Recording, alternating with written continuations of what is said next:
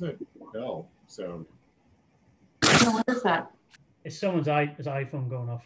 If everybody could turn off their sound, please.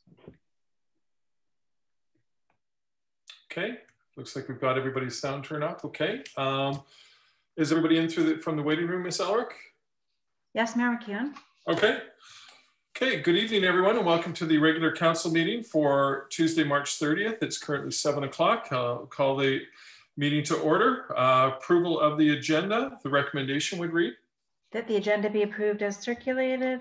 Get someone to move that. Moved. Seconded. Any discussion? See none. All those in favor? Carried unanimously. I just wanted to further up just say that Ms. Halliwell's on vacation. That's why we have Ms. Elric stepping in, our corporate secretary. So welcome and thank you. Public input. Public is permitted to provide comments to council on any item shown on this meeting agenda. A 2-minute time limit applies to speakers. I will open it up then. If there's anybody wanting, if you could please raise your hand or take your volume off and say, please mention your name, and that if you want to mention anything at the public input, it is for items directly related to tonight's agenda. Is there anybody wanting to say anything tonight? Ms. Elric, did you get any written applications? No, I don't have any public input. Okay. Okay, I will ask one more time. Any more public input? Okay, see none, then we'll move on to delegations. We don't have any delegations. I'll then go on to the adoption of the minutes. The minutes of the regular council meeting held on March 16th, 2021. The recommendation would read that the minutes of the regular council meeting held on March 16th, 2021 be adopted as circulated. Can I get someone to move those? Moved, seconded. Any discussion? See none. All those in favor? Opposed? Carried unanimously. Do we have any business arising from those minutes? No? Okay, we have a consent agenda. Any council member wishes to remove any item from the consent agenda? No? Okay, the recommendation would read then that the consent agenda be adopted. Someone to move that. Moved, seconded. Any discussion? See none. All those in favor? Opposed? Carried unanimously. Move on to legislative reports. 9A, Anmore Solid Waste Management Amendment Bylaw. Ms. Elric.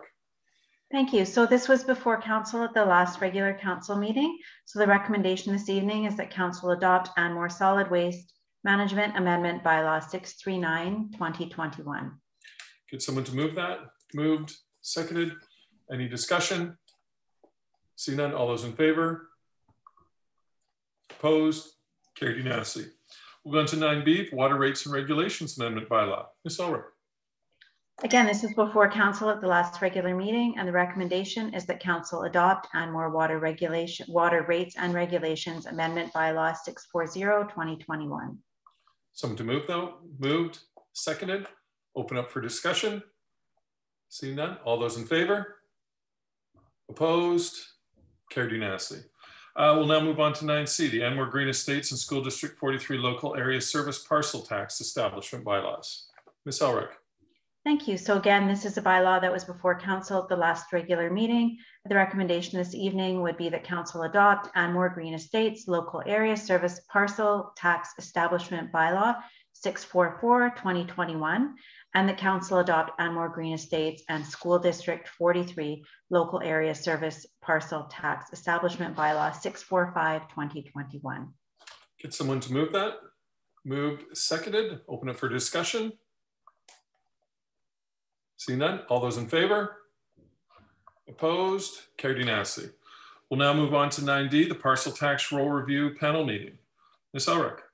Thank you. So now that the parcel tax bylaws have been adopted for the Anmore Green Estates and School District 43 Local Area Service parcel tax, council needs to set the review panel meeting in order to review the tax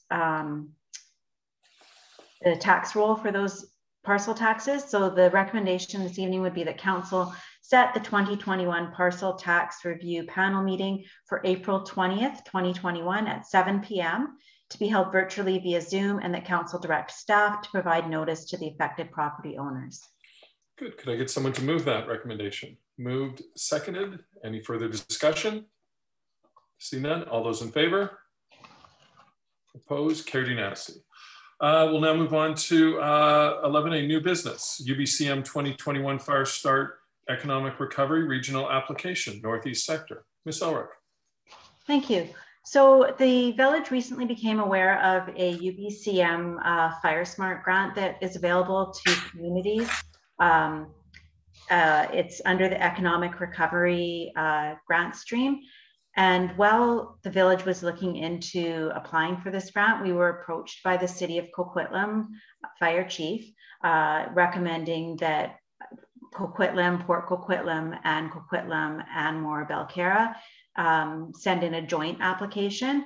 And what the application would allow us to do regionally is to hire a Fire Smart coordinator for a 1-year position. And that Fire Smart coordinator would work amongst all of the communities on outreach and interagency coordination for Fire Smart activities. Additionally, we would hope to be, if the grant was successful, procuring a local Fire Smart representative. And under the grant stream, some of the activities that we would like to conduct as a region would be to do residential home and critical infrastructure assessments.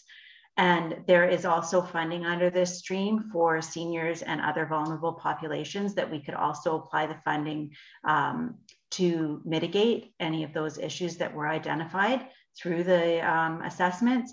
And then further to provide funding to support some education initiatives and programs, and just establish more of a regional approach to Fire Smart. The City of Port Moody last year received a Fire Smart funding that they have not yet been able to spend that money on due to COVID. So that's the reason that they weren't included in this particular application, because they do have existing grant funds to still spend. In terms of the grant, we are applying for $500,000, which is the maximum that would be allowed through community as a joint application. If a community were to apply for this opportunity individually, it would be $150,000 each community. The City of Coquitlam and Port Coquitlam would administer all of the staffing requirements, all of the activities, and we would just benefit from this partnership with them. So it is a great opportunity. And I will add that Chief Sharp has been involved in the application process, and also the activities identified among the municipalities for this grant, and is supportive of this application. So I do have this evening a recommendation that council support the UBCM 2021 Fire Smart Economic Recovery Regional Application Northeast Sector, including Village of Anmore, Belcarra, City of Coquitlam, and City of Port Coquitlam, and that council support the City of Coquitlam as the primary applicant to receive, apply for, and manage grant funding on behalf of the Village of Anmore should the application be successful. And I'd be happy to answer any questions. Good. Well, let's see. Let's try and move the recommendation. Someone move it. Second it. Any discussion? Councillor Weberick. Yeah, I think it's a great idea. Would they go as far as looking at our building bylaws, things like that? Would they look at the community as a whole, like ways in and out? I know one of the things we were concerned about when Port Moody killed the road, the idea of a road to Burtflin Park, was that was another way out of Anmore in the case of a big fire. So how far would they actually go for the money they'd be getting? Yeah, so thank you through the chair. The Fire Smart coordinator position, which would be a 1-year position, could perhaps look at some of those more policy-driven type initiatives. Again, it would be community, regionally based. So that would certainly be something that they may be able to give us some advice or input on. And should we be successful, then that's something I can definitely bring up to the group as an interest of Anmore's. Yeah, because I like the idea that it's a Tri-Cities approach because, forest fires don't respect municipal boundaries. And, I think we've got a real potential tinderbox given some of the summers we've had up here. So I definitely am very supportive of this. Good. Well, thank you. I'll now move it on to Councillor Trowbridge. Thank you. Karen, with Coquitlam managing everything, is there an anticipated distribution of funds in terms of the in terms of the effort put into the communities by this individual, or is it purely a generic process and we all benefit from the information sort of by being adjacent to Coquitlam? Thank you. So through the chair, a little bit of both. So each community has identified how many homes that we have that are of risk of wildfire. Of course, Coquitlam and Port Coquitlam has many more homes, but they do have a pretty equal amount that are wildfire interface. So in terms of the number of homes for the assessments and things like that, it probably will be close to the same. And then in terms of the resourcing, the idea is that it's going to be more of a cooperative effort on how can we all resource. I will add that Coquitlam will also be engaging with Coquitlam First Nation as well to see how they could benefit from this. Okay, thank you. Councillor Cryer. And if you could turn on your Sorry about that. There we go. Quick question. So Port Moody had applied for this earlier. They haven't done anything with it. Are they able to roll themselves into the work that we'll be doing, or the City of Coquitlam will be doing on all of our behalf, or will they still be excluded from what we have? Do you know? Through the chair. So the City of Port Moody was, the grant that they applied for last year was under a different stream. So the activities may be slightly different. There may be an opportunity should Port Moody decide that they're going to go ahead with using their grant money at the same time to align some of those things, because of course the communities would certainly benefit from that, and we can definitely look into that. Thank you. Good. Councillor Trowbridge. Sorry, just one more question. Do we know how much Port Moody was able to get in this grant, and do we know why we didn't apply for the same grant that they did a year ago? Through the chair. So every year, Fire Smart type grants come up, usually every year or every other year. We did look at the grant opportunities last year, and the particular grant opportunity that existed last year would have been quite intensive in terms of the commitment from a staff level to administer. It was more, this one is more well suited in terms of being able to have the staff hired and the experts than the one that was up last year. We just didn't feel that we would be able to complete and continue the activities to the level that we would be able to with this opportunity, and being able to hire these experts and then grow on from that. Do you recall off the top of your head what the value of the grant was? I'm not too sure. If I was to, I think that the grants may have been in the range of $25,000, if I'm to remember correctly. It wasn't the large amount that we're seeing now. This is also intended as a stimulus for job creation as well. Yeah, I get it. Okay, perfect. Good. I see no further questions. I'll call the question then. All those in favor? Opposed? Carried unanimously. Thank you, Ms. Ulrich. Thank you. We'll now move on to the 11B, the Housing Needs Report, Award of Contract, report dated March 25th, 2021 from Ms. Halliwell, which is attached. So I'm going to pass this on again to Ms. Ulrich. Oh, your mic, Ms. Ulrich, you're muted. Sorry about that.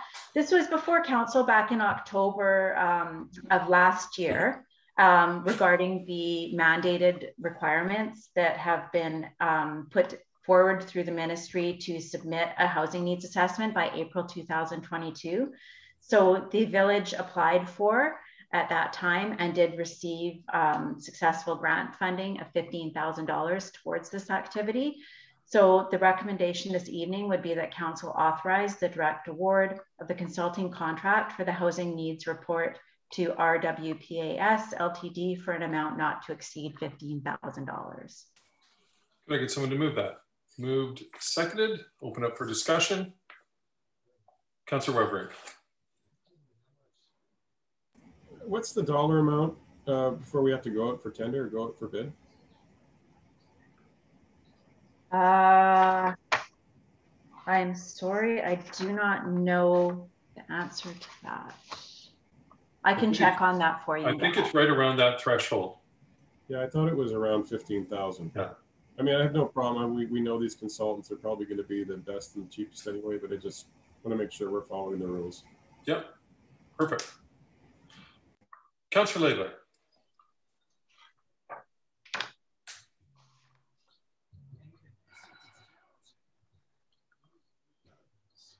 Ms. Ulrich, what are they going to do for this money?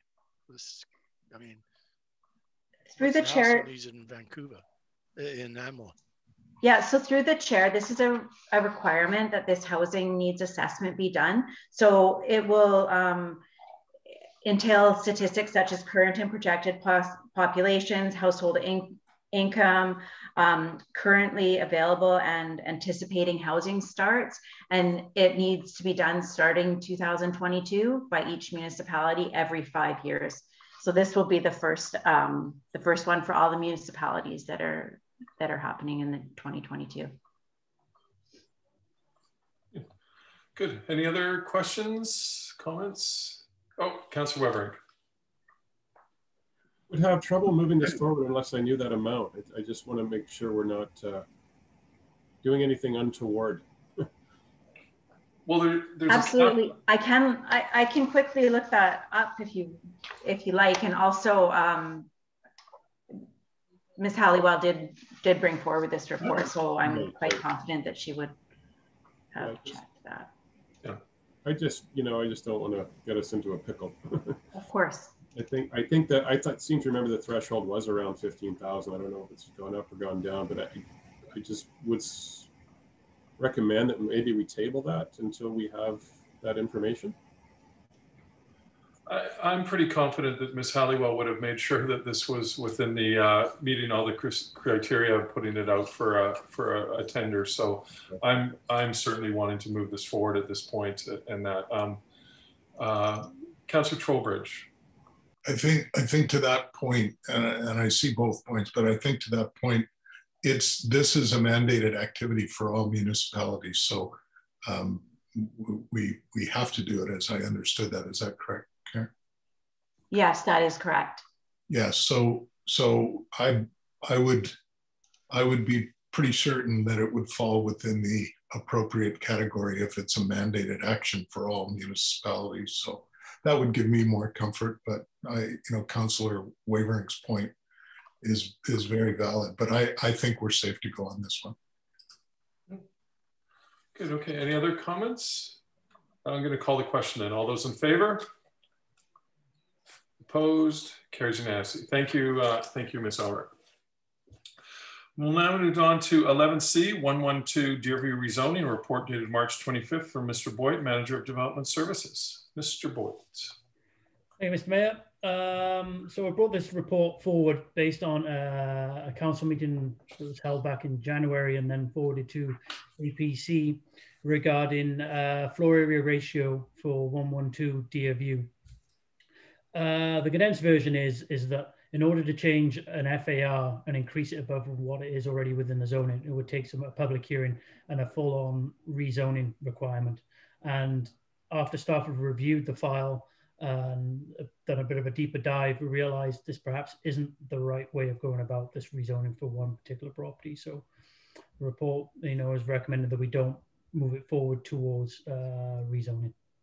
Yeah, and just to follow up with Mr. Boyd, I know there was a lot of conversation going on with our building and as well, and it was really related to the fact that this is a strata, and what the legal complications would come with that. So, and we're just basically receiving this report. So I'm going to put someone to move receipt. Move, seconded. Any discussion? Further discussion? See none. All those in favor? Opposed? Carried unanimously. Thank you, and thank you, Mr. Boyd. I'll go on to the mayor's report. So, Mr. Boyd, I do have a question in there under my report that I will ask you at some point. So it's going to be a softball question, so don't don't get too stressed out. But I just wanted to remind everybody about the upcoming discussions and open houses regarding the possibility of changing our RGS classifications. It's important for everybody to get informed, get to know the facts. It's really important to understand the process, what we're doing, why we're doing it, and why we're doing it at this point in time. I will also, I don't want to take any thunder from Ms. Cryer, but I will say that Easter is going to be coming up to us. So that will all I'll say, because I'm sure she'll have more to add to that. I'd really like to put a big thank you to those members of the Garden Club and others who helped out this past weekend at the Spirit Park cleanup and planting of the new trees and taking out some of the invasive plants. Public Works have planted some deciduous trees along the Ravenswood Drive there, which are going to really bring a lot of color and really add to that area, as well as the Garden Club has a plan in regards to replanting some or moving and replanting some rhododendrons that are located somewhere within the village that have outgrown their existing premise, and we're going to be moving them. So a bunch of work, but I really wanted to thank them. They were out there working diligently hard. In the past, I think Councillor Weverlink and I have always been out there in the past getting the Spirit Park ready for Easter, but under these COVID times, there will be no Easter events in the park. So that notice didn't go out, or I'm sure we would have been out there. I just want to let you know the pathways have now been seeded. They look great, even just like a painted green. I can hardly wait until it grows in. I noticed that there have been already some tire marks on them that people have driven on there. So I'm hoping that that can be fixed or whatever. And the other thing I wanted to just ask Mr. Boyd is, where's the covered bus stops? When are they arriving? Believe it or not, tomorrow. Yes. It's going to be a great day because a lot of people are looking forward to those, and I'm hoping that we can get more of them and that people, really enjoy. Sorry, I misspoke. I thought it was Wednesday in my joy. It's actually Thursday. They're going Thursday. Okay, and then there'll be subsequent lighting will be put into the one of them, and the other one will be run off of a solar panel, right? Yeah. Perfect.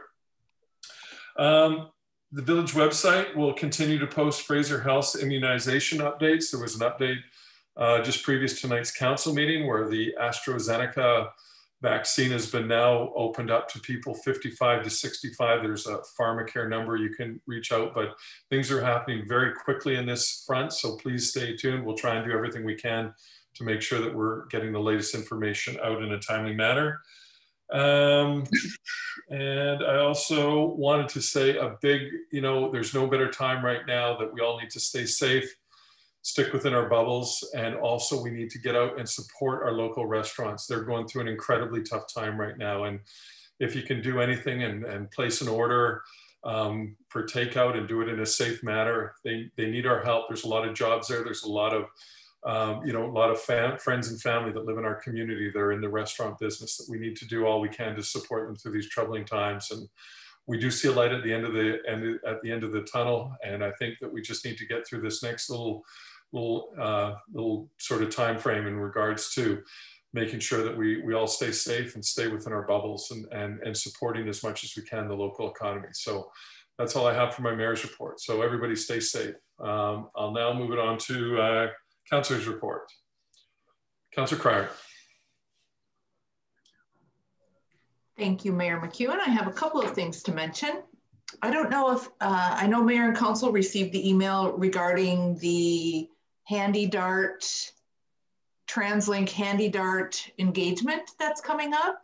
And I'm going to ask Ms. Elric if we can fan a survey out to residents. What they're doing is embarking on a handy dart modernization program. So they are just querying stakeholders and trying to improve the operation, making it more accessible, and it just generally improving the level of service. I had a long conversation with them, and I didn't realize how like it's not as simple as I would have thought it would be. So what they're trying to do is make it a little simpler. You need to schedule your handy dart pickup as much as 2 weeks in advance. It's not quick as if similar to TransLink and taking the bus. So they're trying to coordinate things a little bit better. So it would be great if people in the community could fill out the survey, and they will also be doing other types of engagement. And if anyone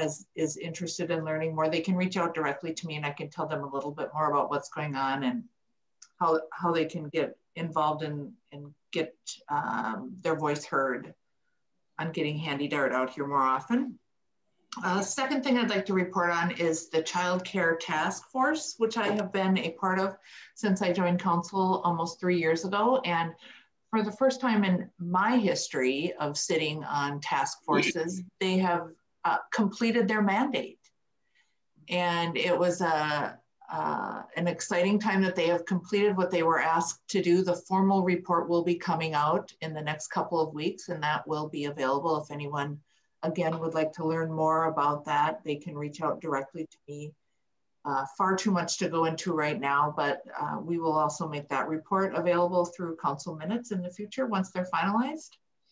And lastly, as Mayor McEwen suggested, Easter is just around the corner, and I did have a very fulsome conversation with the Easter Bunny today, trying to sort through the new provincial health orders and keeping the Easter Bunny safe, as well as all of our community members. And we have received a lovely response to the coloring contest, and you still have time to get your coloring sheets in. You can find those at the village website. And we'll be doing the random draw tomorrow morning. And in lieu of the Easter Bunny making the delivery, we will be doing social distancing drop-offs on the winner's doorsteps at a time that will be arranged with the winners. We wish that we could have the Easter Bunny come out and deliver as usual, but it's just not safe. It's not safe for the Easter Bunny, and we know that it would be difficult for the children in our community not to want to come out and visit. It might stir up a little bit of excitement, and we wouldn't want to endanger anyone. So next year, things will be different. We're hopeful. But thanks everyone for submitting your coloring sheets. It's been a good response, and we're pleased with that. I may have one of those parcels here. Do you want me to show you? Yes.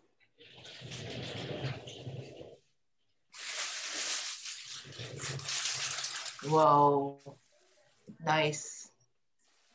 It's substantial. It is substantial. There are 4 of them. We have 4 age categories, so please. Thank you. Gosh, the Easter Bunny. Dropped them off here just by chance. They better get delivered pretty soon, or I know where I'm going to be headed. Yeah. Anyway, I'll open up. Any other Councillor? Councillor Weber. Yeah, I don't have much to say. I just want to really encourage people to get involved in this RGS amendment, this Anmore South OCP workshop. As Mayor McEwen has said in the past, this was identified as a special study area, which really meant it was open to interpretation about what could go there. Don't concentrate on what the developer, the owner, proposed. That was one possible way. I mean, ask the owner, say, well, it's kind of an open slate. You can propose something and run it up the flagpole and see what the community says. But, we have a pretty good idea what the community is going to say. So this is turning it around. This is the community leading what could happen there. And it's going to be a long process. There's going to be a long consultation. And I really encourage people to read up on it. It's a lot to understand. If you don't understand it, reach out to the village hall. They will explain it and get involved. We need to hear your opinions on everything going forward. And this is going to be a bit of a process. And that's all I have to say. I've got Councillor Trowbridge. Yeah, just a quick comment on the RGS thing as well. The simplest framework, I want to see everybody get involved, but they need to be cognizant of what we're asking. And all we're asking is do you want to change the designation from rural to urban? Would you like to have the current restrictive designation, or would you like the ability to have Anmore's residents drive and choose their own future, to have the most flexibility possible? We're not really talking about what could go there or what the development, if there is any, looks like, or so on. That's not really the question. That's premature. It's simply, do we want the designation to change to urban, which is the widest, most broadly open choices for our residents? And that may mean that if the proponent doesn't come forward with anything, the thing might just sit there as it is for decades, who knows? But it puts the power in the hands of our people, our residents. And I have a personal bias on that, and that is RGS is coming up for renewal in 2022. And right now we can have a 50+1 vote, and the power is in our hands as Anmore to drive our future.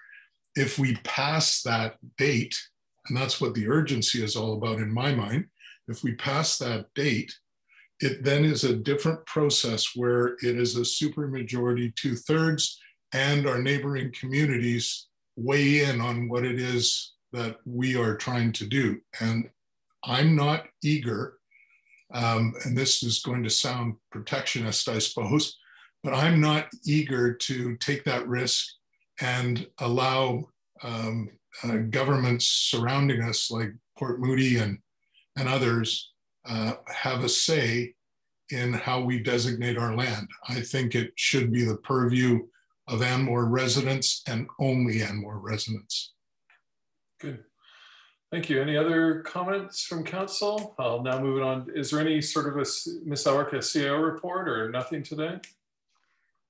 Sure, just to remind people basically the same thing that you have all already talked about, that the registration is now open for the Anmore South OCP amendment discussion. So the Zoom workshops will be held on Wednesday, April 7th and Thursday, April 8th from 7 to 9. So registration can take place by emailing to village.hall@anmore.com. And we're asking everybody to register for that by April 6th.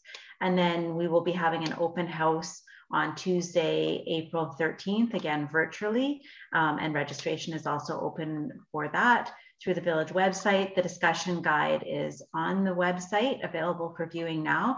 And the mail drop has been sent out today. So it will be coming into everybody's mailboxes, should be arriving tomorrow.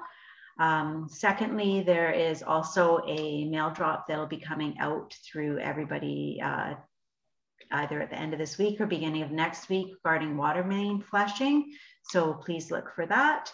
And that is everything for this evening from me. Good. Well, thank you very much. And thank you for filling in.